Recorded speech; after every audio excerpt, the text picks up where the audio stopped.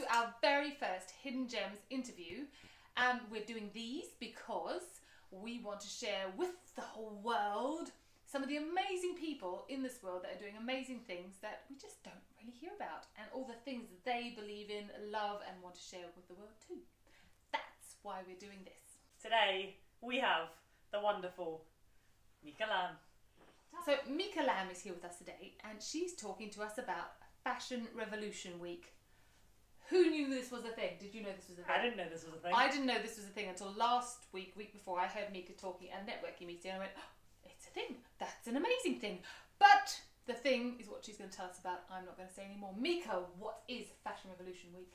Fashion Revolution Week is absolutely a thing. And it's a thing to raise awareness. So it happens at this time of year because this is the anniversary of a huge disaster known as the Rana Plaza disaster. And the Rana Plaza was a building that housed a number of different factories, all making clothes for big Western brands. And the factory building wasn't safe.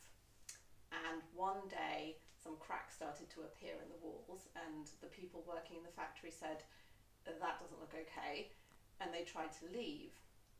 But because they are part of a massive cycle of cheap labour and poverty, these are people who don't have very many choices. Their employers don't have very many choices. They don't get paid if they don't make thousands of garments every day.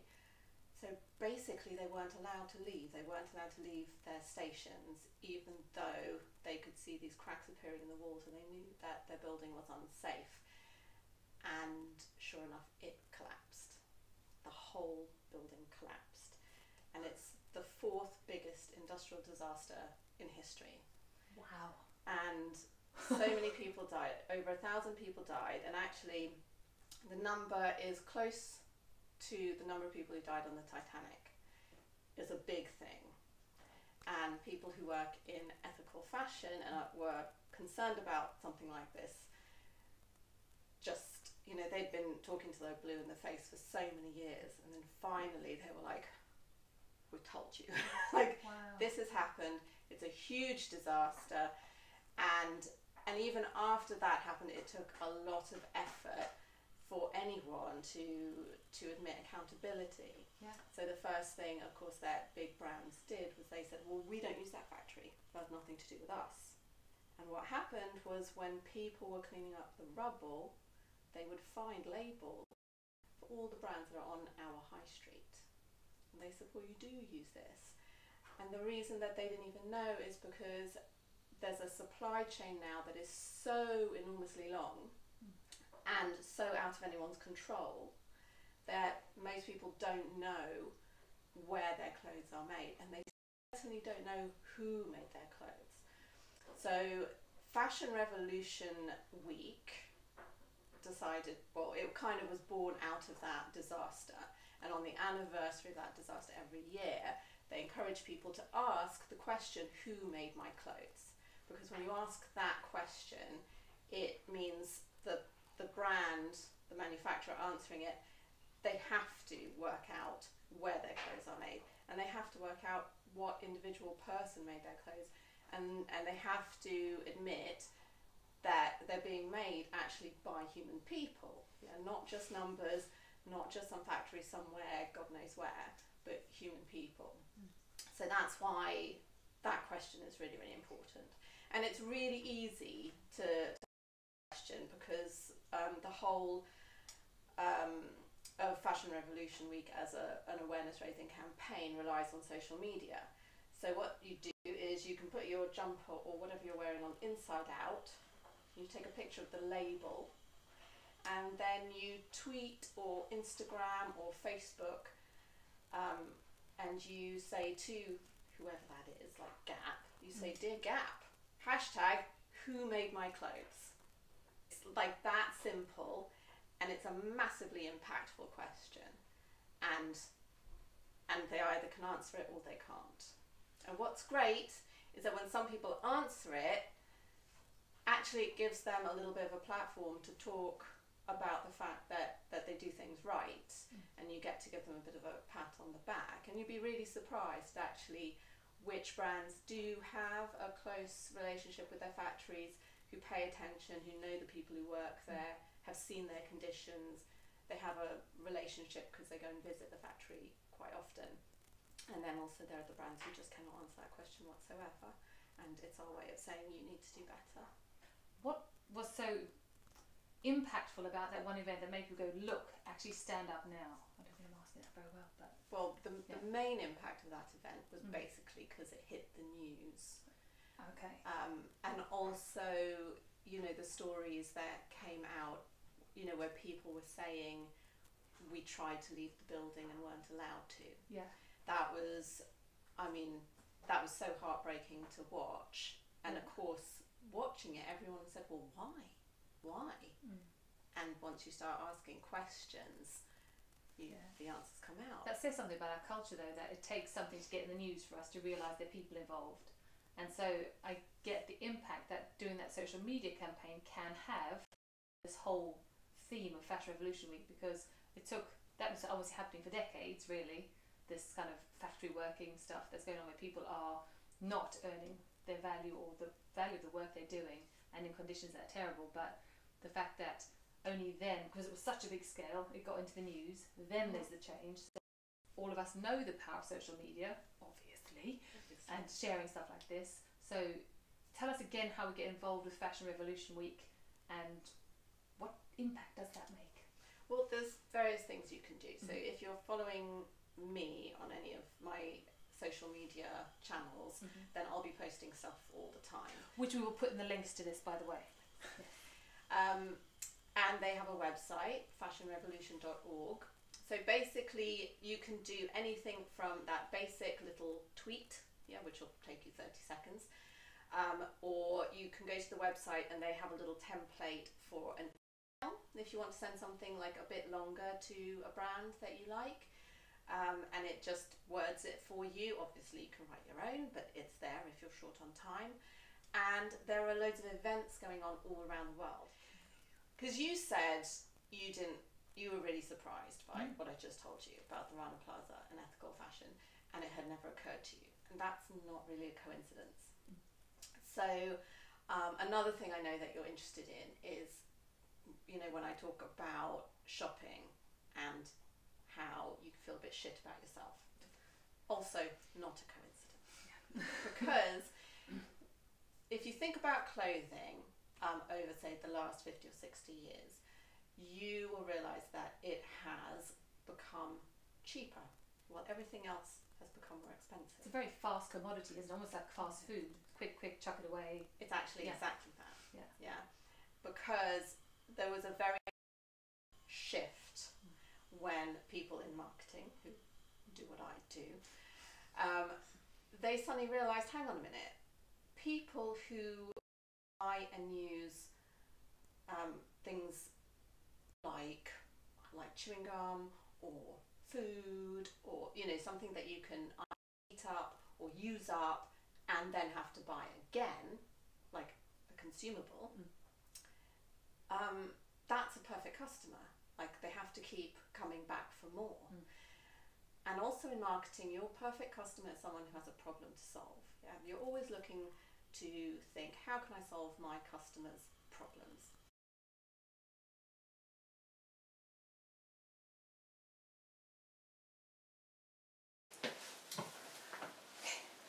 Was that? It doesn't matter. That was that one. Also, in terms of marketing, you actually know a lot about that, because that's part of one of the things you do that we don't really know much about. We'll get to ask you that in a minute. Continue telling us about naughty marketers. Okay, so what the naughty marketers did is they decided that you were probably a bit too happy to be their ideal customer.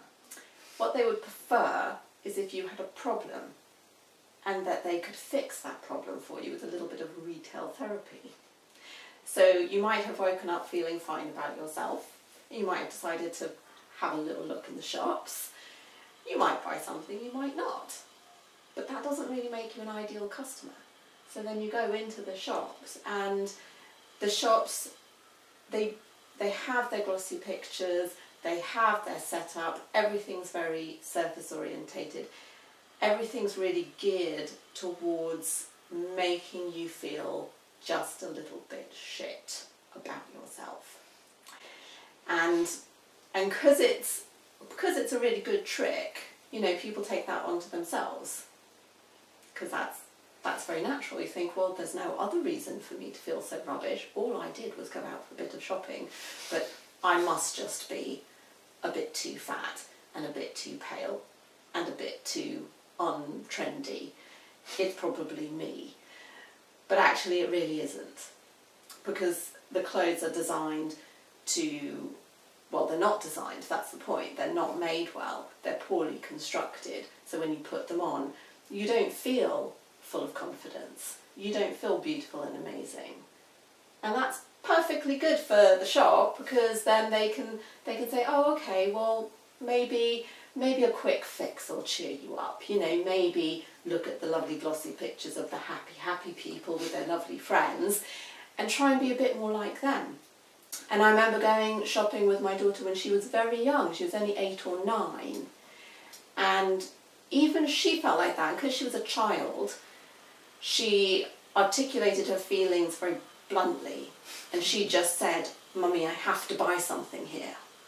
I can't leave until I buy something here. Oh my gosh. And I thought, well, why? Like, you don't say that in Waitrose. What a strange thing for a child to say. And then I realised this is like a very heavy marketing ploy. And I feel it too, but because I'm an adult, you know, I have more complex processes, and it doesn't kind of hit me right there as hard as it hit her. And then I thought, okay, no, sod that. You don't get to market to my kid and make her feel shit so that we buy your crappy jeans. We went and bought her some slightly more expensive but really well-made jeans that have lasted, you know, 3 years now. And they look great on her still, you know, and they've got the length and they've got the shape, and someone, you know, has actually designed them properly and they've made them properly, and it's a proper garment. It's not just, you know, a shitty piece of high street fashion that is designed deliberately to be disposable. Because the idea is you feel so crap that you want that little bit of retail therapy, you buy yourself something to cheer yourself up, you get home, and it doesn't fit you that well, but it was so cheap, oh, I can't bother, oh, so give it to charity or whatever. So how can we change how we buy and how we interact with fashion then?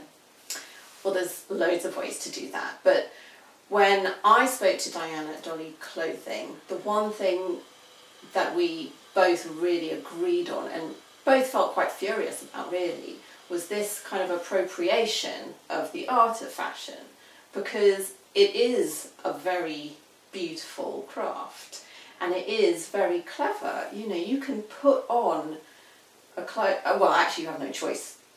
In our society we've decided that we all must wear clothes. So damn it! You have to wear clothes. And you just will express yourself, whether you like it or not. You are telling me a lot about yourselves right now just by what you've chosen to wear. And you're both in purple. Sportswear. Yes, yes. So Diana is really into sewing and making clothes that fit perfectly. And because we're not all the same size and shape, she likes to do sewing classes or make people bespoke garments and, you know, make it to measure, because then you've at least got one thing that when you put it on, you just feel like $1 million and it's transformative. And that's the real power of clothing and fashion. And that's why people love it. You know, that's why people fall in love with the idea of it. And so we both feel like it's been taken away and repackaged and sold as this kind of lightweight, glossy, completely other consumerist thing. Very fast food, isn't it? Yeah.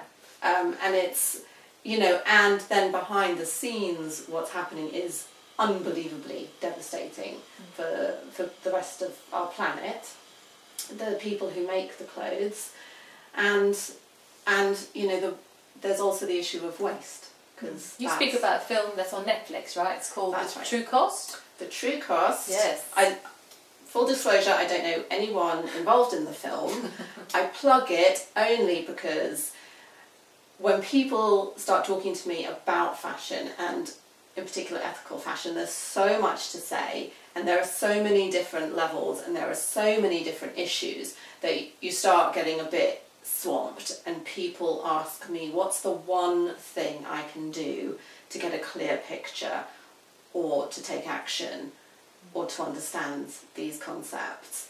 And I've started saying, watch this film, because it's less than an hour and a half, and it's just really good at giving you a very clear, well formulated snapshot of this very complicated issue. It's one of the only documentaries about ethical fashion that doesn't shy away from that idea of marketing deliberately turning fashion into a consumable. Want to do something, you can also just start looking at different ways of getting hold of your clothes, different ways of dressing yourself.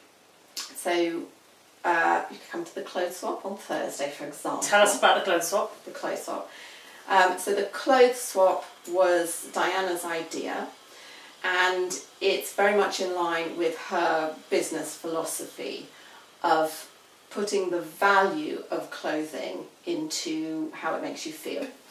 At this particular clothes swap, Diana is going to set up a live alteration station. Ooh. So there will be... Alteration station. Alteration station.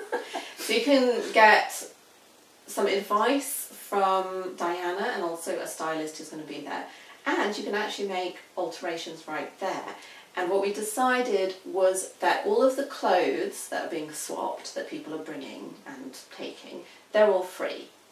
And you can bring as much or as little as you want, and you can take as much or as little as you want. There are no transactional value whatsoever on those clothes.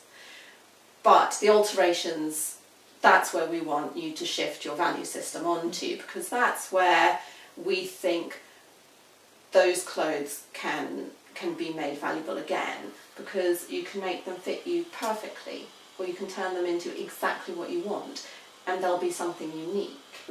You can get some advice, you can kind of plug into that nice, playful, fun thing that fashion gives you. It's like being able to remarket or reinvent yourself. Yeah. Without having to spend lots of money and chuck stuff away. You're just recreating your world, aren't you? Exactly. That sounds like fun. We have to go to that. We are going to We have that. to go. When is it? Remind It's us. on Thursday night. Where is it?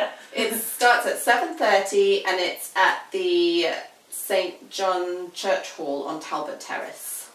And I'm sure in lots of other areas there's similar things happening, especially around Fashion Revolution Week, where people are doing clothes swaps, encouraging people to go to charity shops, alter clothes. I know a stylist in Brighton, Jo Bunner, she does the same thing with altering clothes, buying at charity shops, altering, changing stuff up. So all over the country, I know a lot of people, more people are much more aware of this. Yeah, exactly. But the question I have for you now, Mica, is not only are you very for Fashion Revolution Week and ethical clothing, but you're actually in marketing of a sort, aren't you? So how do you combine the ethical with the marketing? Well, no, I'm a copywriter, so that's my trade. So I help people write the words for their businesses. Okay. And I've recently started working with more local people and small businesses, and doing a little bit of consulting just to make sure that people kind of are looking at their business from the right angle. Because you'd be surprised at how many people start off with kind of missing out building block number 1. They go straight to building block 2, or even 3 or 4. And then they're kind of trying to construct their roof, and like, oh, it's not sitting together just right, and I don't know. And then they come to me and say, will you fix my copy? And you think, no. Rewrite! No. I've started from the wrong place, that's why it's not working. Yeah. And then for, bigger brands who simply don't have the time to write, I do their actual writing. Okay. So that's what I do for a living. And I came into that via fashion. So I worked in fashion when I first left university, and I worked pretty much exclusively doing copywriting and marketing within the fashion industry, which is how I came to have all of this knowledge. And then I started working only with designers who work ethically and sustainably. And I still feel angry about the fast fashion kind of movement that's taken over. So I call myself an ethical fashion advocate. So I speak up about it as much as possible, and I'll get involved in anything going on. I will use my powers for good. And What is your superpower, Mica? well, that's interesting. My superpower is that I can make words work harder than most people. But like a slave drive, or just like a supercharged them? you are pooh, add the sparkle and the brrr to them. Which one would you say? I've got, like, my weapon of choice is the thesaurus. Oh. So yeah, The fact that you would say that is quite... thesaurus. Yeah. That's quite cool. It's a nice word to say, actually, Yeah. and when I use it, I think, this is a job for the thesaurus. Ta-ta-ta! And Nice. yes, and that feels kind of like a superpower, because when you get it just right, Yeah. you think, I found that one word. You don't have to use those 20 mediocre Like words. finely tailored clothing. Yes, exactly fits. that. Yeah. She's like a genius. The thesaurus It of all clothing. comes together. So the other thing I do is that sort of watching my child grow up and having a friend who has a daughter the same age and very similar interests and is likewise ranty, we got to a point where we said, actually, you know, we go to so much effort to find really good brands, especially for our kids. And my daughter had eczema when she was growing up, so I would try and find, you know, lots of organic cotton clothing. And again, when you have the information, you feel some sort of obligation to share it, because it's really, really important. And when you talk about organic cotton, especially for children, there are health implications, because of course your skin is a very absorbent organ. So we decided we would put our efforts and money where our mouth is, and we opened a little web shop called Asphalt Flowers. We specifically support brands who make children's clothing, and they are sustainable and ethical, and they're usually, you know, doing like a bit more than just being neutral. They're usually designing and behaving at a level that we think is really exciting and interesting. So we sell kids' clothes through our website, which is just a fun thing to do. And sometimes when the copywriting feels a bit dry, I've got that other bit of work that always is interesting and fun. So we want to know a little bit more, and we've got a couple of questions for you that are our normal kind of random. Okay. Do it. What's your question? Go. What's the scariest thing you've ever done? Oh, actually, the scariest thing I've ever done was, it was by accident. I went on a ride at a fairground. I think it was when I went with my daughter and her friend and a friend's mum, who's my friend. We had a girls' trip to Copenhagen, and we went to Tivoli and went on all the rides. It was really, really good fun. And even though it was a lovely, bright, sunny Saturday, it just never gets that crowded. So we'd go on a ride and it'd be so much fun. We'd just go and queue again, because the queues were only 5 or 10 minutes. And then we saw this ride that looked really good, but it was quite high up and kind of spun round a bit. And our 2 young girls wanted to go on it. My friend said, "Oh well, I can't go spinny, because I go blah." So I was like, "All right, I'll go with the girls." So I don't mind that sort of thing. And there were 2 queues, and because I'm too stupid and I only speak English, and I couldn't work out why there were 2 queues or what it meant, so we just sort of went and we went into that queue. And that was the queue to go on the bit where you're sort of on the outside, i.e. the really flippin' scary bit. And it was just a fairground ride, but I mean, I was viscerally terrified. I mean, I just never felt so scared. Wow. And the girls were fine, but we were kind of, you know, strapped in and then just hanging like that. And then you went further and further up, and then you went round and round. And I had an 11-year-old here and an 11-year-old here, and I'm going... And it was I mean, yeah, that's, I think, one of the few times that I felt a little bit kind of not in control of my body. Like, I thought I might vomit out of terror. It was so horrible. So the other very important question we'd like to ask everybody ever in the whole world is, what is your favourite game or way to play? Okay, so like a little bit predictable, but really genuinely, I like Scrabble. Like, I really like Scrabble. You are word queen, aren't you? You're like I'm superpower a bit person. wordy, and I mean, but my mum is like really good at Scrabble. Have you ever beaten her? Like occasionally, but then you can never tell if she's let you win. And sometimes it kind of is like, I think she can tell if she wins again it'll stop being fun, and so I think she kind of... All parents do. I can't tell, yeah. Yeah. But yeah, no, and anyway, I just think that's really fun. I know it's not like a massively dynamic game. But it's your way to play with words. I'm not massively keen on all board games. Everyone's like, hey, let's play a board game, and I'll go, Mommy wants to play Scrabble.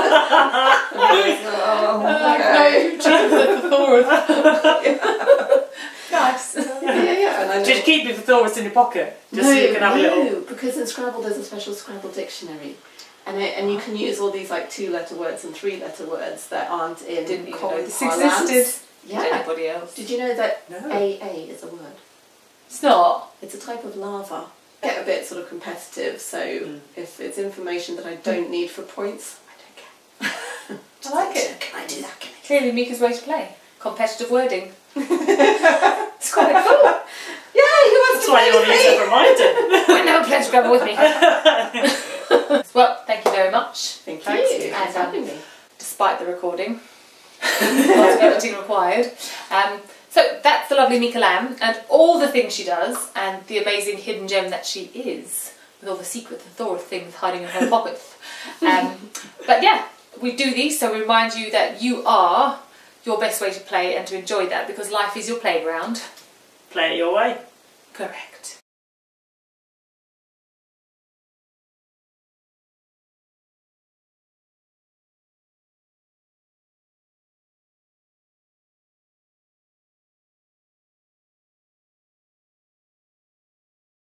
Right, everybody, Good. to camera. Benedict Benedict Cumberbatch.